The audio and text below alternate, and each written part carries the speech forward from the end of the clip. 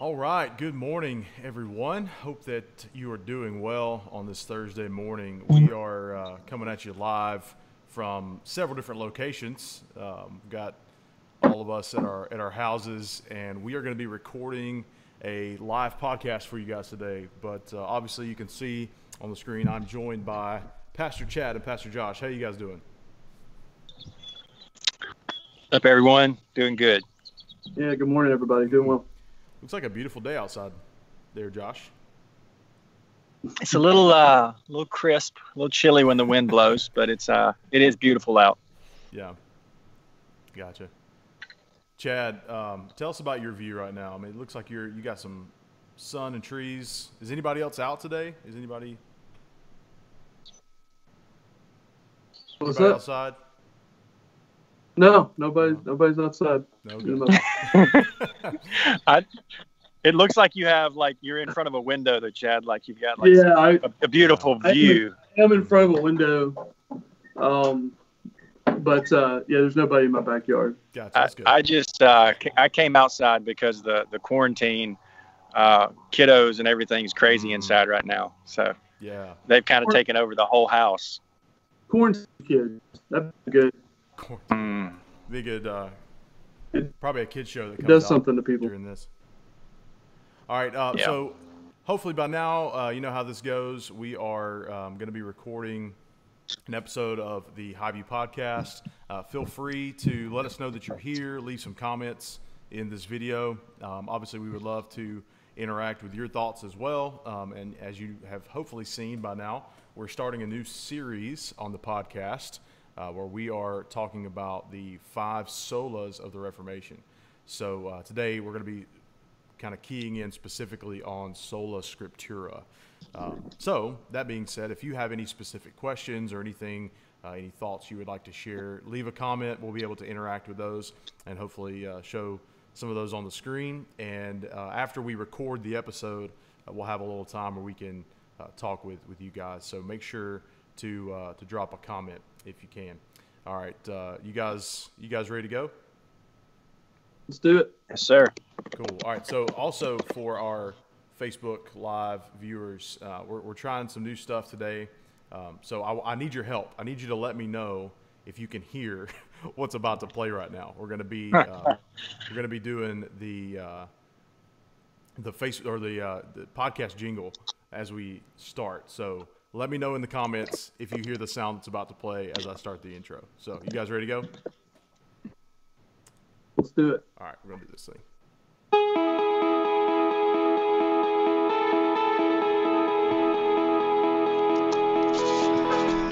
Hello and welcome to the HighView Podcast, a gospel-centered conversation exploring theology, culture, and life in the local church. I'm your host, Tyler Sweat, the pastor of Connection and Community at HighView Church, and today I am joined by the one and only Chad Williams and Josh Hildebrandt.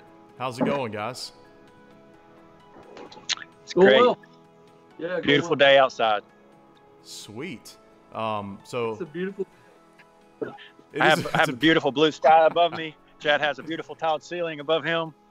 It's fantastic. Yeah, it's. I'm also inside. I've tried to go outside to boost my spirits a little bit. You know, we've been cooped up inside so long, but now it's weird because it's kind of cold. But yeah, I love being able to go outside during times like this because I just get cooped up inside. Yeah, you need it for sure. I've been trying to go outside at least once a day for a few hours and just kind of get some sunlight. It's good for the mental health. It really is. Yeah, for sure. What other things have you guys been doing to just kind of try to keep a sense of normal? I know we've talked a little bit about this whole pandemic and how we're responding, but like, what's been some rhythms you guys have been trying to keep in, like, you know, either going outside because, you know, we do need to be taking care of ourselves spiritually and emotionally and physically and all that. What are some things you guys have been doing to try to keep yourselves kind of well-rounded during this time? Well, that's a good question. It does feel kind of like survival, you know, but it's one of the things we've been doing is trying to keep a regular rhythm in the house and it may be small, but that's kind of the stuff we can do right now with like dinner and some of the kids, giving them regular activities. Because man, the days, they kind of just bleed together, and you're like, what day are we on? What day of the week is it? And so we've tried to, we have some scheduled things like Eli, he does Taekwondo virtually, and Kaylee's got some virtual online classes that she does. And so just trying to keep a schedule so it doesn't feel like there's just this unending period of time of just chill, like with nothing to do, but to give some structure in the day helps to kind of keep things a little organized, I think, and keep you from going too stir crazy. So that's for us, I guess. Gotcha. But still going stir crazy, even with all of that. What about you guys, Chad? What have y'all been trying to do to keep yourselves normal and all that good stuff? Well, I think it's kind of weird. It's in some ways we've got a lot of new rhythms, but something that I told you about, I may have told Josh about this too, but a big step towards normalcy for me happened yesterday. Yesterday was a huge step towards normalcy. I went through the Starbucks drive-through. Amen. In Praise 7 weeks. And it was glorious. It was glorious to see everybody and to drink Starbucks again. And it was like, Great. You know what, we're gonna be okay. Everything's gonna be okay. We're gonna make it, guys. We're gonna make it. It's gonna be all right. Fantastic. I'll tell you, one of the things I've been trying to do is be physically active. 7 weeks. Really tried to do some push-ups, and there's a group of guys who are doing a little push-up challenge that just ended yesterday. And yesterday I had to do 50 push-ups. What in the world? Oh, wow. I've never done 50 push-ups in my life, and I probably never want to again. But but it's been good. Yeah, trying to keep some of those, like try not to eat everything in the house, going out as much as I can, but being safe, and trying to keep a sense of normalcy. One of the things that I'm doing, though, to keep this quarantine as normal as possible is still recording episodes of the HighView Podcast, which I'm glad to be here with you guys. And today we are continuing a new series here on the podcast where we are unpacking the 5 solas of the Reformation. And last week, if you didn't get a chance, go listen to that introduction podcast where we talked a little bit about historically where the solas came from, why they were introduced by the reformers, some of the questions they were looking to answer. And today, we're going to start working through some of these a little more specifically. So today, we're going to spend some time talking about the considerably, hopefully, I think we would say this, and we actually said this in the last episode, it's somewhat of the foundational sola, if you want to look at one of these as being the source of the other 4, Sola Scriptura, which basically means Scripture alone is how that's translated. So let's start with just a simple kind of question. I know I just defined it or translated it rather, but what is the meaning of Sola Scriptura? Let's just start kind of foundationally. What does that mean? Yeah, Sola Scriptura, Scripture alone, or alone Scripture. It really is. We mentioned this last week on the podcast. We did an introduction to the 5 solas. Sola Scriptura was really the confessional dam that broke, that ushered in the other 4 solas. And I think that's probably the best way to think about it. It was the transformational moment, the belief that changed how you viewed all the other essential beliefs, because it changed the source those doctrines were emanating from a theological standpoint. So for most of medieval Christianity, the Pope was considered to be the infallible interpretational source for all things doctrine. And once that started to be questioned, everything else was up for question as well. And for what it's worth, the Catholic Church knew that. They saw Sola Scriptura as the no turning back moment. It was going to be, if they lost that high ground, all of the other, there was no way to contain the Reformation if you lost that. So I think that understanding that doctrine was for the common man and that doctrine was for everyone was the key turning point in the Reformation, and ultimately led to the existence of Protestant Christianity, which is such a force in the world today. So I think it's really important to see that connection. To borrow William Tyndale, he famously said that Scripture was even for the plowboy. Yeah. So this isn't for the elite. This isn't just for a select few. This is for anyone, and that's a foundational belief. Right. Yeah, I think that's really well said. A thought that, I'd add to that, one word that really comes to mind when I think of Sola Scriptura is the word sufficiency. And that's what Chad was basically getting at, is that the Catholic Church had basically said, look, Scripture alone is not sufficient for your salvation, but you need these other things. And Sola Scriptura, what it states firmly is that all things that pertain basically to your salvation, to godliness, the Scriptures are sufficient to provide.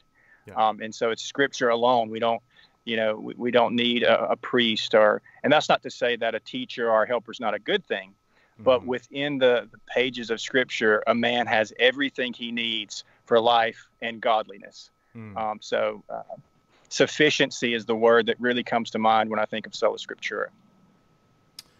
Right, that's good. Yeah, the primary kind of realm we're looking in is what's the authority of the church? What tells us how we are to relate to God? What is it that explains to us what we are to practice as the church? And so in that particular day, obviously, and I think we're getting a little into the second question of why this was an important theological distinction for the Reformers. Was just that. I mean, they were trying to navigate having a certain description of the authority of the church within the Catholic Church that seemed to be unhelpful as far as really what Chad was describing, this idea that then the common man kind of loses a grasp on how he can relate to God unless he has some church or papal authority that's telling him what to do or configuring the experience, I guess, as it were. And so what the Reformers were really fighting for was this idea that, okay, hey, God has delivered to us through prophets and through priests and kings and through all these men that he's used his word to reveal himself to his people, that he hasn't just revealed himself to a certain section that then they have to become this mediator. There is but one mediator, right? I mean, we learned that in Scripture, that it is Jesus, and we'll get to Christ alone in a few more episodes. But how do we learn about Jesus? We learn of him through the Scriptures. So what were some other reasons? Obviously, we just kind of talked about sufficiency of Scripture as well as the competition with the authority of the church. What are some other reasons, if any, that this was an important theological distinction for the Reformers? Well, I think that it's really important to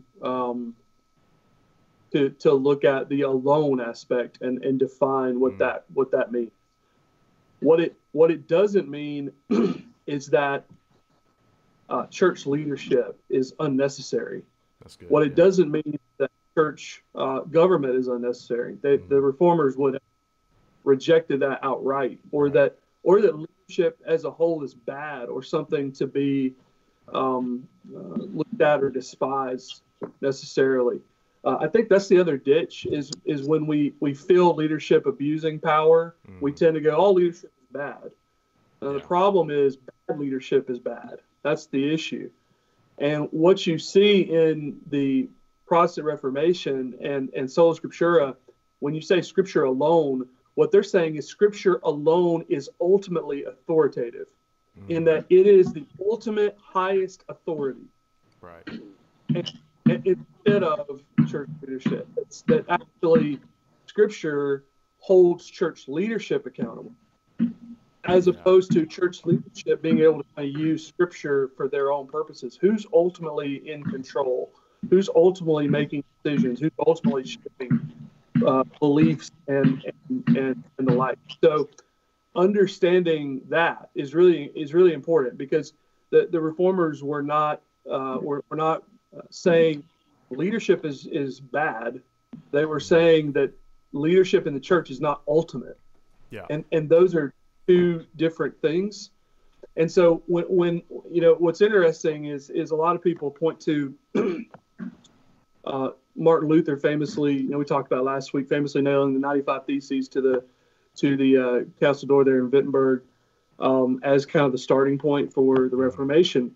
But if you actually, if you read some of Luther's biographical notes on kind of how his heart was evolving on this, really the beginning of the Reformation for Luther would go back further. He actually had an epiphany of sorts when he questioned the church leadership's decision to execute a man named John Huss. And he was really disturbed by that. And he knew it was wrong.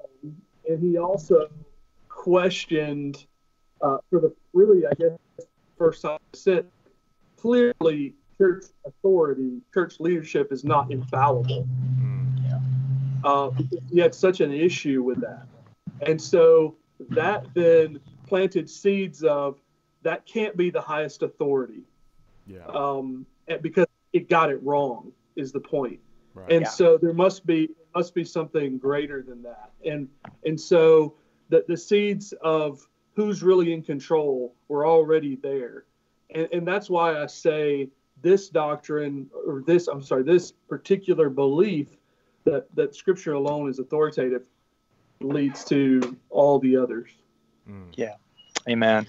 Yeah. I think of the distinction between, when we say the Scriptures are sufficient, we are not saying that, any man's interpretation of the Scripture is sufficient. That's where the Catholic Church, that's where they planted their flag, is they said, look, we will interpret what these Scriptures mean to you. And, that's the kind of the challenging part, is we need an objective truth. But we're broken, fallible people. And, we can take God's word, which is inerrant, without error, sufficient, and we can bring out of that a translation that's, and a meaning that's not those things. And so it's not good to put a broken man in between the stream of that objective truth and then say that's where it ends. No, you got to take it all the way back. And sometimes there will be translations or misunderstandings with the Scripture. I think that happens. I think of the Bereans who were commended because they went back to the Scriptures to see if these things were true. And so we encourage people to seek out, people that are faithful in teaching God's word. But then at the same time, you should always be checking those things back at the source, which is God's word itself. And I think that's just a good process. And we need to be doing that with our own thoughts, like my own mind, because I kind of set myself up sometimes as my interpretation of Scripture maybe being the sufficient part. That's not the truth. It's Scripture is sufficient. And as much as my interpretation is an honest representation and is accurate, then it's sufficient. But we constantly need to be checking that, going back to the source. I think that's so important. Right. Yeah, that when we talk about this, it's important to know that the Reformation specifically, and Sola Scriptura being this like linchpin, the basis for that, you had these guys, even late 15th century guys, like Zwingli, some of the earlier reformers who have the audacity to say, "Hey, where is that in the Scripture? Where is that? Where are these rights, so to speak? Where are these, like, where, these particular practices and the like? Where are they?" Yeah. And they had the audacity to ask, "Where is that in the Scripture?" And that's such a godly question to ask. It's not being disrespectful, in my opinion. It's not necessarily being disrespectful of leadership.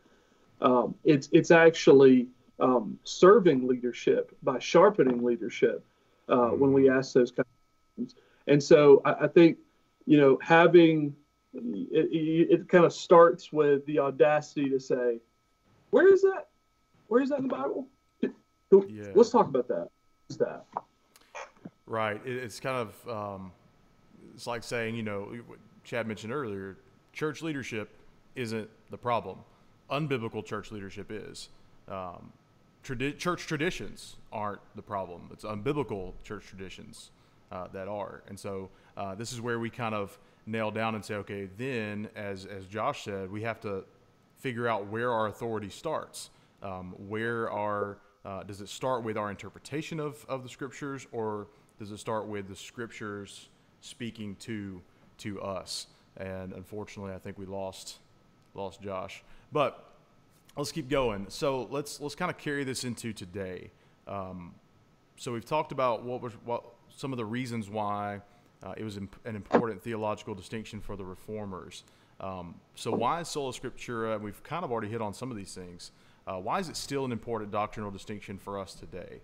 I think there are still some of the similar issues that the Reformers dealt with because they were humans dealing with human entities. We need to figure out how this truth translates into our situation as Christians in church today. So let's talk about that for a little bit while I try to get Josh back in here. Yeah, well, it is the North Star still for Protestant Christians around the world. It is the defining difference in how we see the Christian faith is ultimately authority based. It's who has the final say, and can we know the Scripture for ourselves? And so I think that.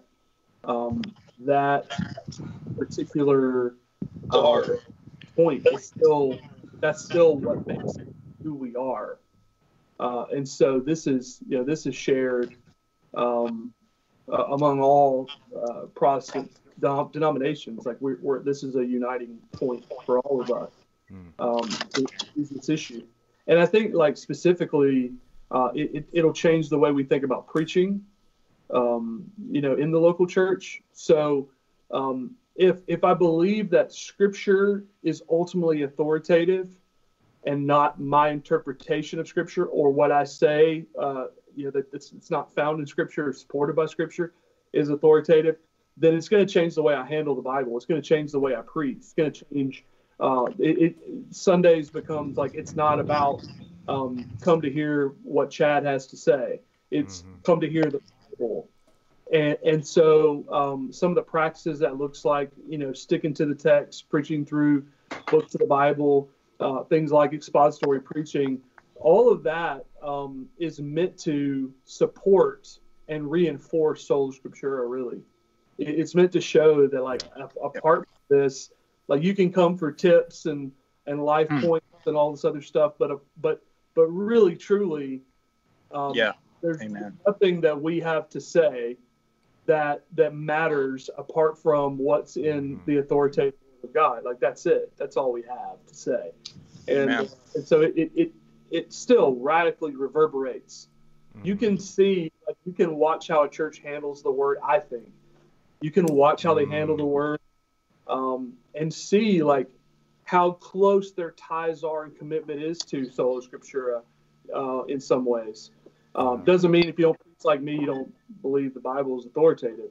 But it means that it will come out in the culture of that church. it will be seen over time.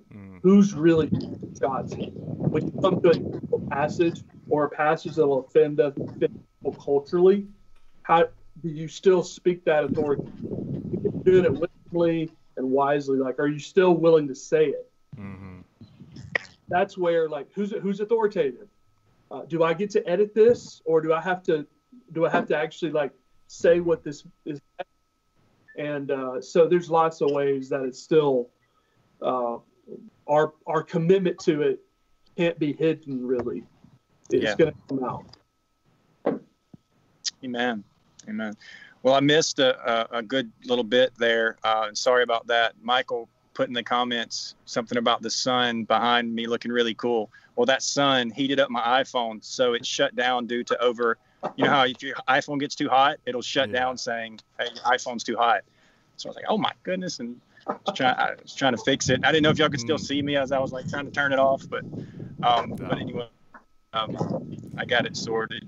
I think, no, go ahead, Tyler. No, I was going to reiterate the question for you in case you missed it. So why is Sola Scriptura an important doctrinal distinction for us today? Yeah, I think for me, just one of the things that came to my mind, and I may repeat some stuff Chad said because I didn't hear his answer fully, but being a young pastor starting out in ministry, if I didn't have Sola Scriptura, the only thing I would have to really pastor people would kind of be, how can I say it? Maybe my ego and maybe my charisma, and that's not enough. You know, what's needed to really pastor people and to lead a congregation is something beyond any type of authority I have. You know, when I'm a young 20-year-old guy and I need to have a difficult conversation with someone, where am I going to pull, you know, the authority to say this is what you should do or you shouldn't do this? Yeah. It's not coming from my life experience. It's not, you know, it's got to come from a source that's greater than that, something that's that's stronger than that.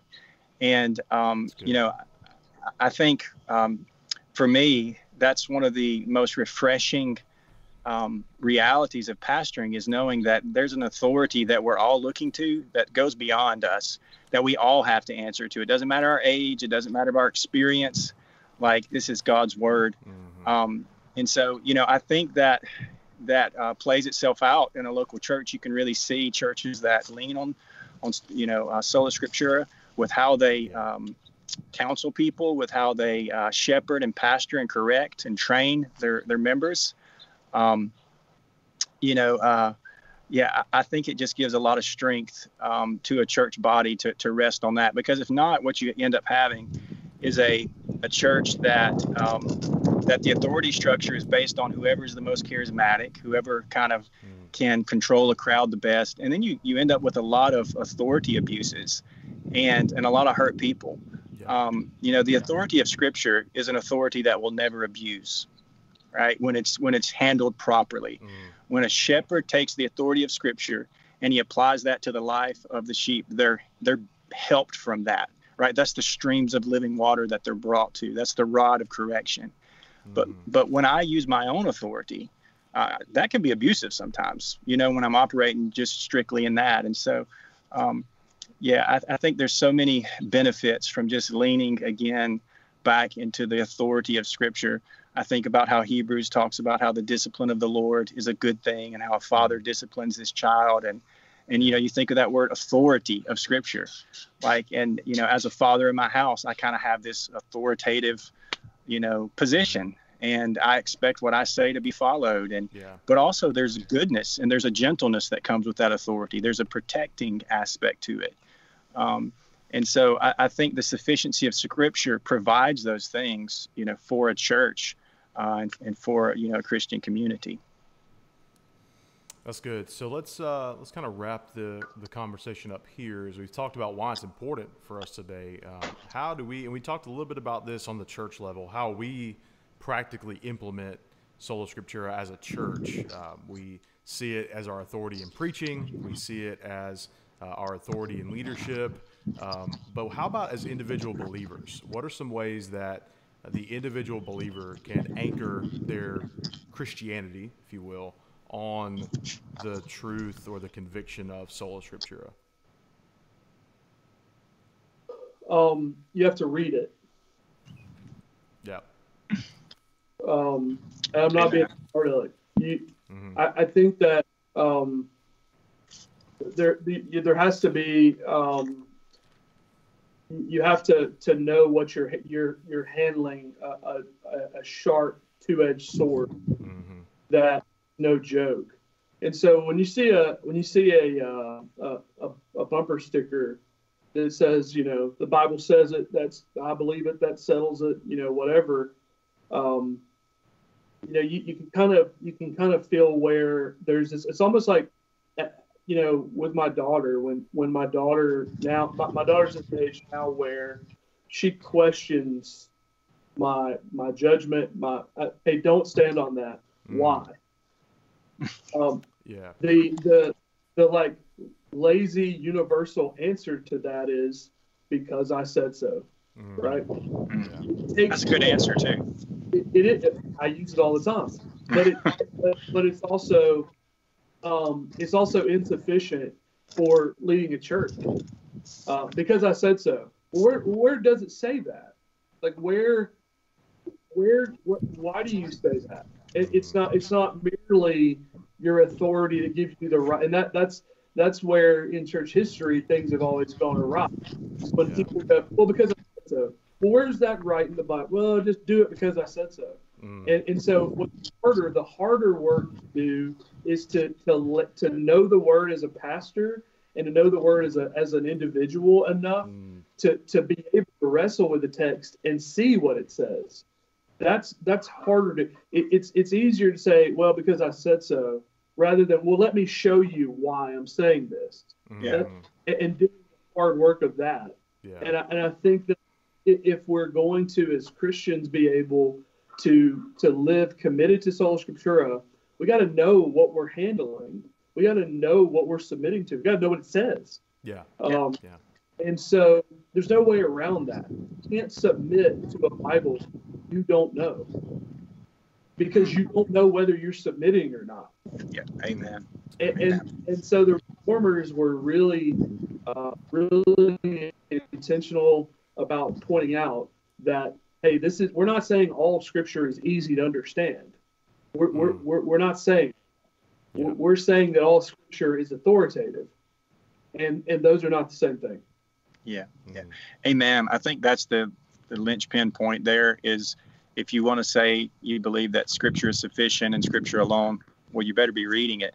And then I would just push down a little bit. We're actually going through a study called Habits of Grace right now by David Mathis, and we're going to be doing that study right when we get off this call. But I just read this morning the section on Scripture memory, the chapter, and we've been talking about meditation. And I would say that, in addition to reading it, then comes the hard work of understanding what you're reading. And Chad was getting at that,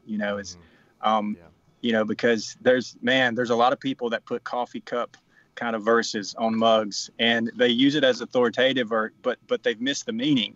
And so it has no authority. It only has authority in as much as you're applying the right meaning to it. So I would say meditate on God's word and pray over God's word so that you would understand what it means. Memorize God's word. Think of verses like 2 Timothy 3:16. All Scripture is breathed out by God and is profitable for correction and training, so that the man of God may be thoroughly equipped.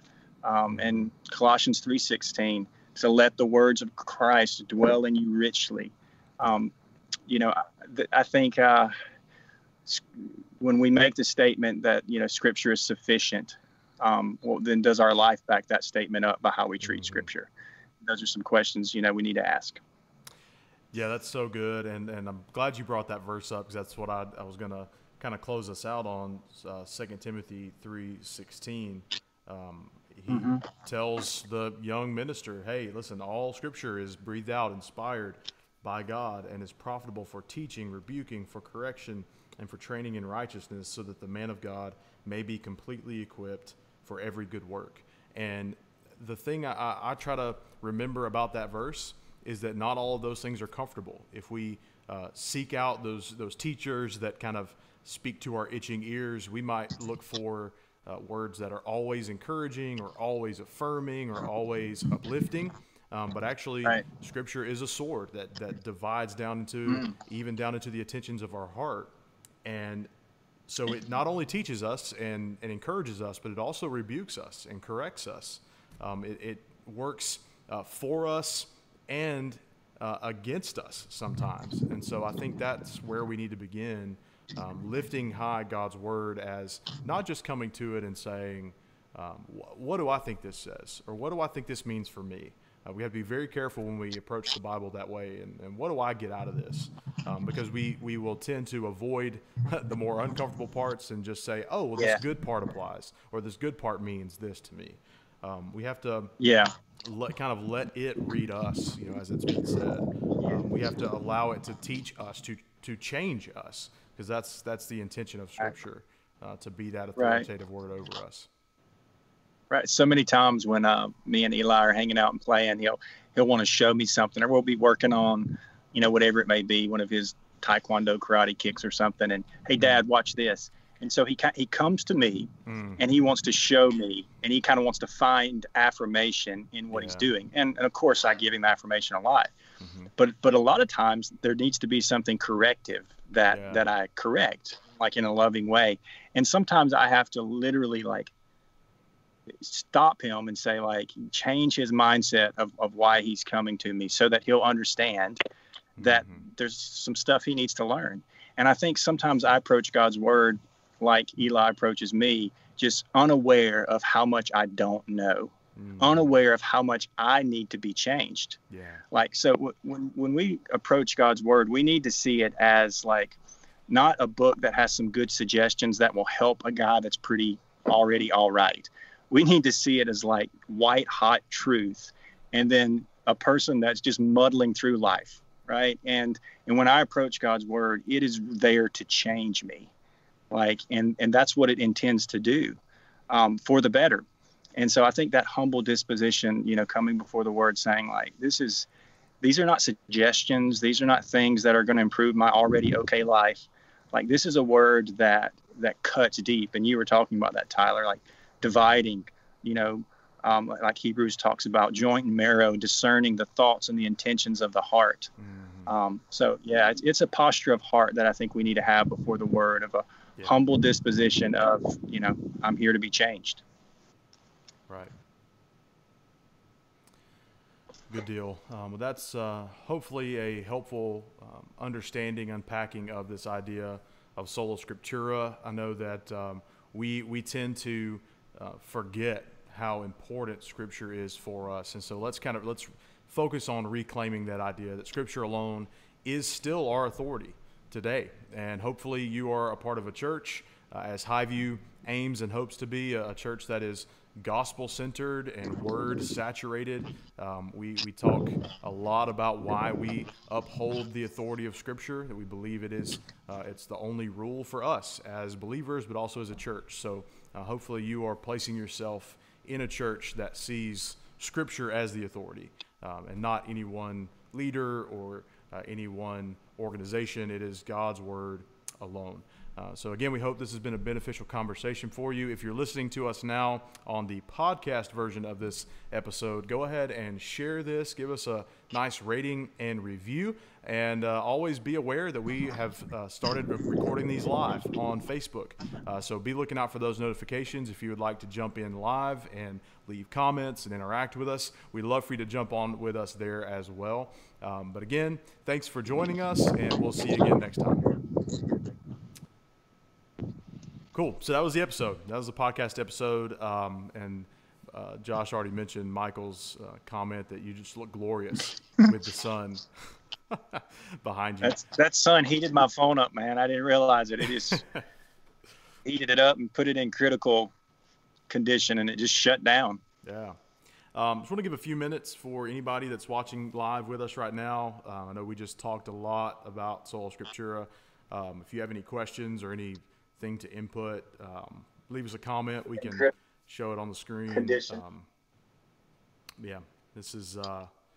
has been fun, guys. I really enjoy doing these live shows. Yeah, they have a nice little element to them. we tried to keep our podcasts that weren't live kind of like a live feel. I mean, we never really did any editing or cutting much with those. It was as it was is what you got, and which I kind of like that feel, comfortable vibe. That's good. Yeah, that's the same. Yeah, we need to do some more guests on the podcast. The only time we've had guests are usually when I've not been able to. Like, I missed the podcast with Rob Carter, which I'm still sad about. That was good. Thanks again, Rob. Need to do some more. You see this? That was a good podcast.